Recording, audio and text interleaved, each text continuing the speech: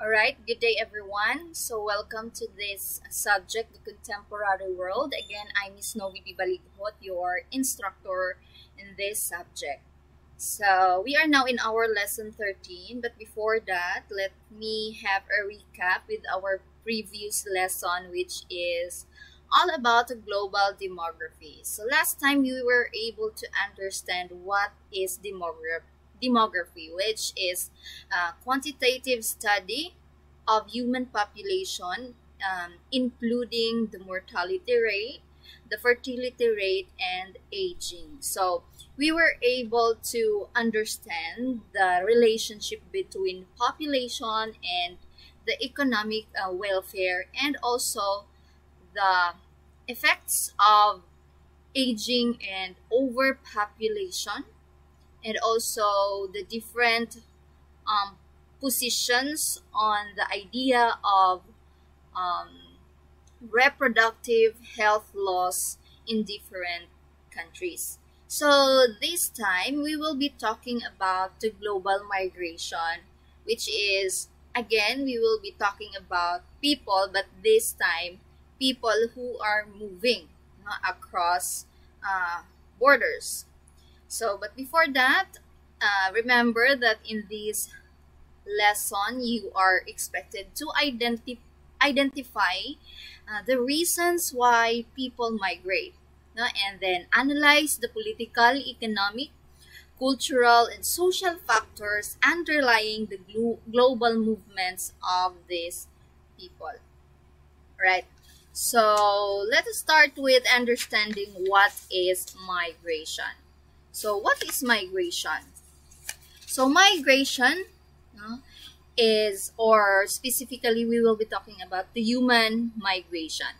So it involves the movement of people from one place to another with intention of settling permanently or temporarily at a new location.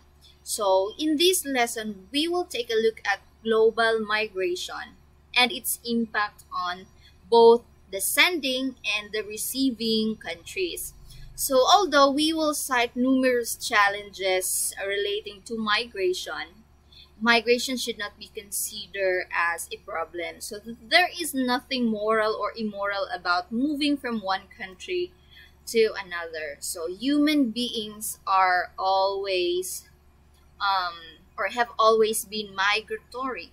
So it is a result of their movement that some of the areas get populated and communities experience diversity, and at the same time, the economy prosper.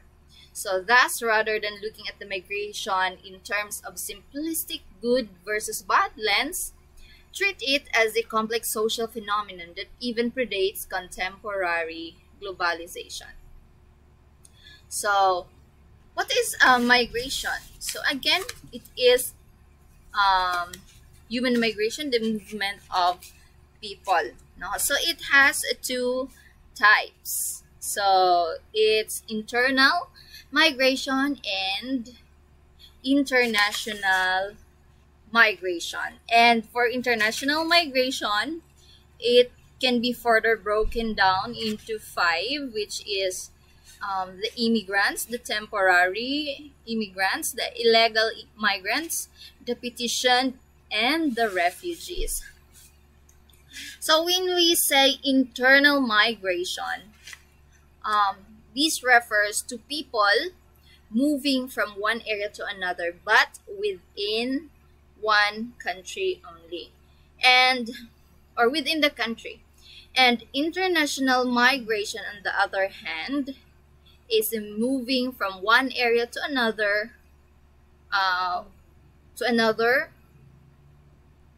or people cross border of one country to another. So international migration includes immigrants. So those are people who move permanently to other country. Next is temporary. So these temporary migrants refers to workers who stay in another country for a fixed period. So contractual. So for example, 6 months in a year. So these are for OFWs working abroad. The next one is illegal migrants. So illegal migrants comprises the third group, which refers to the migration of people into a country in violation of the immigration laws of that country. So, or continued residence in that country without the legal right to live in that country.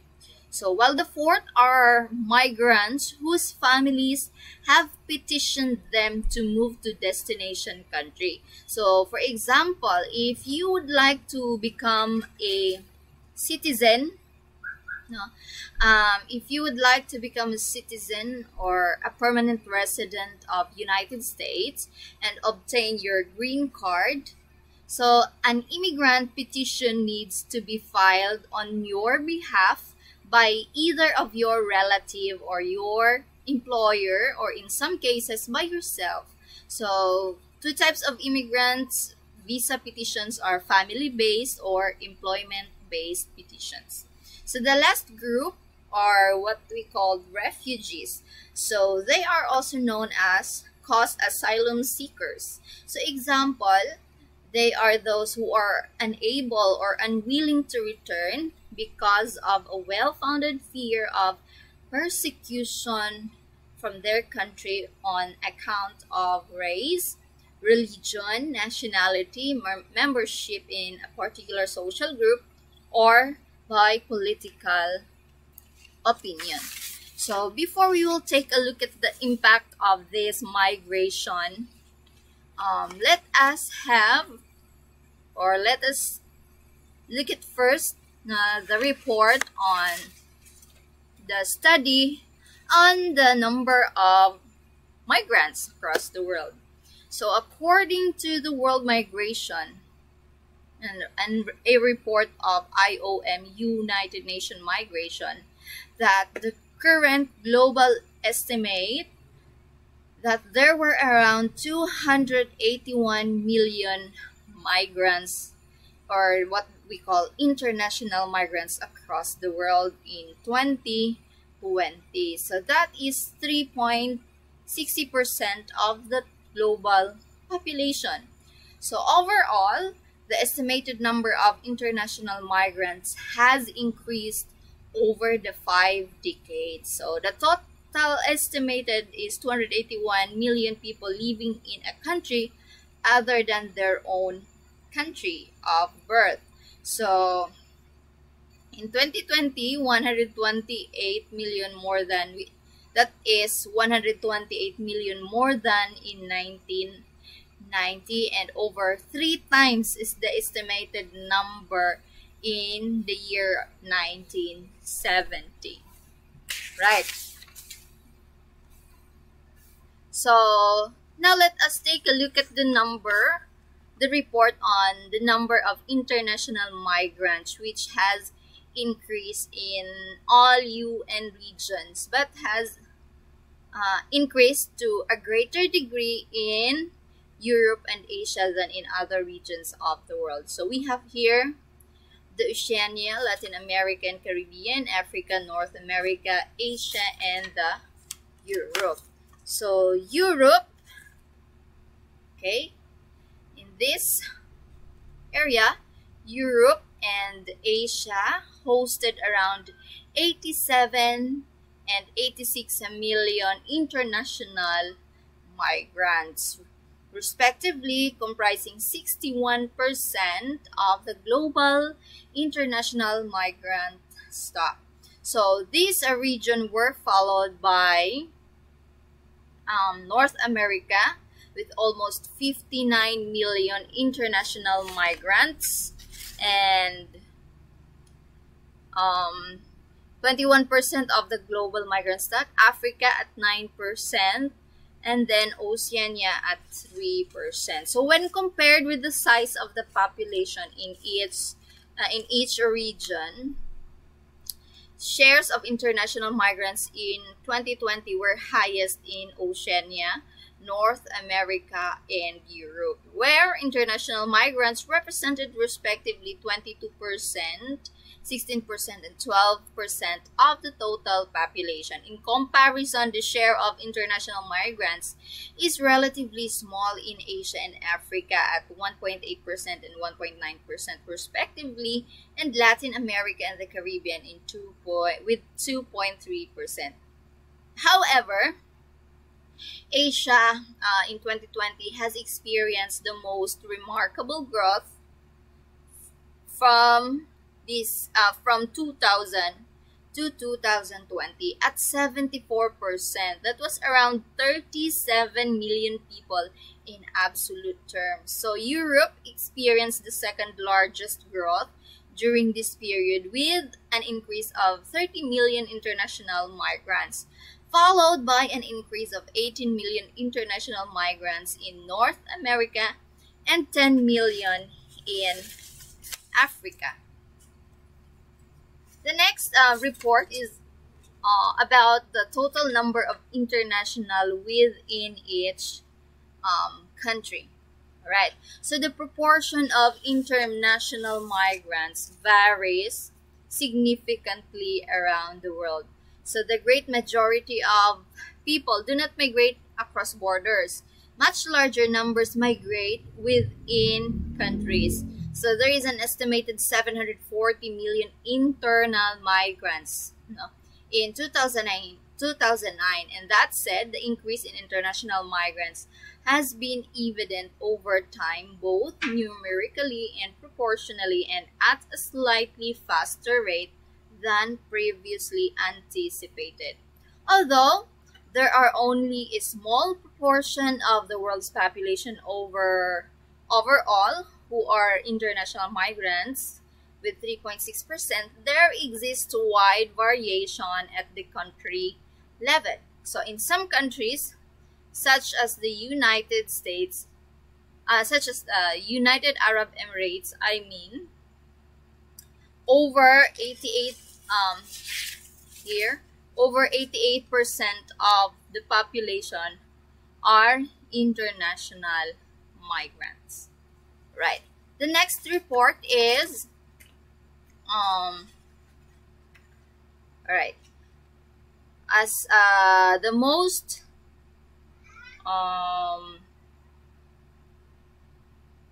originating countries, or the sending countries, sending of immigrant countries. So more than 40% of all international migrants worldwide in 2020, or that is 115 million, were born in Asian countries, which is, or including India, which is the largest country of origin of the migrants. So followed by China, Bangladesh, Pakistan, Afghanistan, and then our country, Philippines. Of course, we are one of the topmost sending immigrants in the world. And then the second largest country of origin is Mexico. So several other European countries are also has sizable population of immigrants, including Ukraine, Poland, UK, Romania, and also Germany. All right. The next one is the receiving country. What is the topmost receiving countries or country? So, of course, it is the United States of America. So it has been the main country of destination for international migrants since 1970. So since then, the number of foreign-born people residing in the country has more than quadrupled from less than 12 million in 1970 to 51 million in 2019. And then Germany, this is the second top destination for the migrants. which has also observed an increase over the years from 8.9 million in 2000 to nearly 16 million in 2020. So now, we have seen how this, how people move from one place to another. So mostly people move across borders or go to other places because of economic opportunities, or primarily economic opportunities or work. So now, what are the benefits and the detriments or the problems for the sending countries? So what will happen, or what usually happen to the countries where this group of people are coming from? Right. All right. So one of the benefits is available data reflect that there is an overall increase in remittances in the recent decades from 126 billion in 2000 billion dollars in 2000 to 717 billion dollars in 2019. So these are, what are these remittances? So these remittances are financial or in-kind transfers made by migrants directly to their families or communities in their countries of origin. High-income countries are almost always the main source of remittances. So, for example, the United States has consistently been the top remittance sending country. So, with a total outflow of 71.6 billion in 2019, followed by the United Arab Emirates or the UAE, that was a $45 billion, and the Saudi Arabia, $31.2 billion. Then Switzerland, $28.2 billion, and then Germany, that was $24.1 billion. So again, UAE, Saudi Arabia, Switzerland, and Germany are the top remittance sending countries. So meaning to say, these are the countries with high mga immigrants, so immigrant workers. And in 2019, here in our data, India, China, Mexico, and Philippines, of course, our country, and France were the top 5 remittance recipients. So we are the recipient countries. And although India and China were all above the rest, with the total inward remittances exceeding 67 billion dollars for each country. Right. So another, more importantly, this process has often has been referred to as the movement of these people from one place to another, especially for our professional workers, has been referred to as a brain drain. So according to Mackenzie Global Institute, countries in sub-Saharan Africa and Asia have lost 1/3 of their college graduates. 60% of those who moved to or OECD countries, or these member countries of OECD, were college graduate compared to 9% of the overpopulation in that country. And then 52% of Filipinos have lived for work in the developed world, have tertiary education, which is more than double the 23% of the overall Filipino population. So another is the problem that the loss of these professionals In 2006, some 15% of the locally trained doctors, for example, in sub-Saharan African countries, now like Liberia, Ghana, Uganda, has had immigrated to United States or Canada. So governments are aware of this long-term handicap but have no choice but to continue promoting migrant work as part of the state policy because of the remittance and the impact on the gross domestic product of the country. So, concerned with the workforce and in getting the maximum remittances, governments now further are actively involved in the recruitment and deployment of these workers. Some of them even set departments like Bureau of Manpower, Employment in Bangladesh, the Office of the Protector of the Indian Labor Ministry, and in the Philippines we have the POEA. No? So governments, we are actively also involved in sending migrant workers to get the maximum remittances.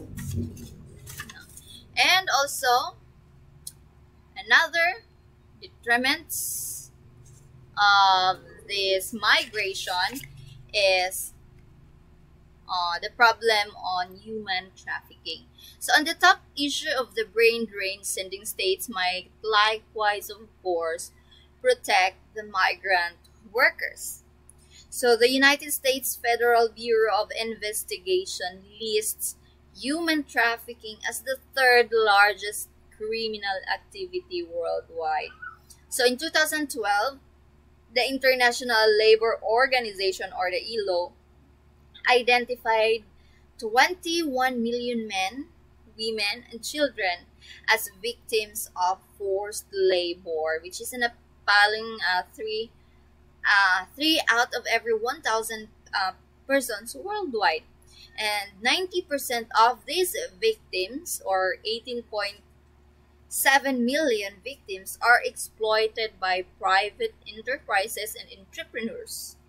And 22%, or 4.5 million, are sexually abused. And 68%, or that is 14.2 million workers, work under compulsion in agricultural, manufacturing, infrastructure, and domestic activities. So human trafficking has been very profitable, and earning syndicates, smugglers, and corrupt state official profits as high as $150 billion in a year. So in 2014, governments, private sectors, and civil society groups have worked together to combat human trafficking, yet the result until now is still uneven. No. So another problem or another challenge to migration or global migration is an issue on a final issue which relates to how these migrants interact with their new home countries.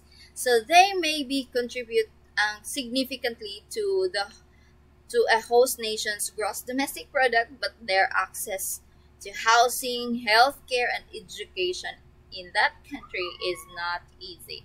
So there is, of course, considerable variation in the economic integration of migrants. So, for example, migrants from China, India, and Western Europe often have more success. However, most from those in Middle East, North Africa, Sub-Saharan Africa face greater challenges in securing jobs. So in the United States and in Singapore, there are blue-collar as well as white-collar Filipino workers like doctors, engineers, or even corporate executives, and it is the professional or the white-collar workers that have oftentimes been easier to integrate. No? Alright, so the next one is another challenge to global migration is democratic states assimilate immigrants and their children by granting them citizenship and rights that go with it, especially public education. However, without a solid support from their citizens, switching citizenship may just be a formality. Linguistic difficulties, customs from the old country, and of late differing religion may create cleavages between migrants and citizens of the receiving countries, particularly in the Western countries. The latter, Western countries, might also accuse these migrants of bringing in the culture from their home countries and amplifying differences in linguistic and ethnic customs. Crucially, the lack of integration gives the groups more ammunition to argue that these new citizens are often not nationals in the sense of sharing the dominant culture. Um, the next one is to solve these problems or these challenges of global migration. Governments and private businesses have made policy changes to address this integration problem. So, government and private businesses had made policies like using multiple languages in state documents, like in the case of United States, the use of the Spanish and the English. And training programs also complemented with counseling have also helped migrant integration in Hamburg, Germany, while retail merchants in Barcelona have brought in migrant shopkeepers to break down language barriers while introducing Chinese culture to citizens. So whether this initiative will succeed or not, it remains as an open question. So indeed, global migration, no, entails the globalization of people. And like the broader globalization process, it is uneven. So some migrants experience their movement as a liberating process. A highly educated professional, for example, may find moving to another country financially rewarding. At the other end, they might be a victim of sex trafficking, which may view the process of migration as a dislocating and disempowering. So, like globalization, moreover, migration produces different and often contradictory responses. On the other hand, many richer states know that migrant labor will be beneficial for their economies. So, with their aging population, for example, Japan and Germany will need workers from the demographically young countries like our country, Philippines. And similarly, as a working population in countries like the United States move to more skilled careers, their economy will require migrants to work on jobs that their local workers are beginning to reject. And yet, despite these benefits, developed countries continue to excessively limit and restrict migrant labor. They do so for the numerous factors already mentioned a while ago. So some want to preserve what they perceive as local culture by shielding it from the newcomers. So other states also use these migrants as scapegoats, blaming them from economic woes that are in reality caused by government policy and not by foreigners. Yet, despite this various contradiction, is clear that different forms of global interdependence will ensure that global migration will continue to be one of the major issues in the contemporary world. So countries whose economies have become entirely dependent on globalization and rely on foreign labor to continue growing, example the Singapore and Saudi Arabia and even Japan, will actively court foreign workers. And likewise, countries like Philippines, with an abundance of labor and need for remittances, we will continue to send our workers abroad. So hence, it is inevitable that countries will have to open up again, prevent their economies from stagnating or even collapse, when response to these movements like xenophobia and extreme um, nationalism in the receiving countries, dependency in the sending countries will continue to be the pressing issue. So that would be all for this lesson, but I would like to give you a short description on our next lesson. Still, we will be talking about, we will be learning about the environmental sustainability, or the environmental crisis and the sustainable developments in that.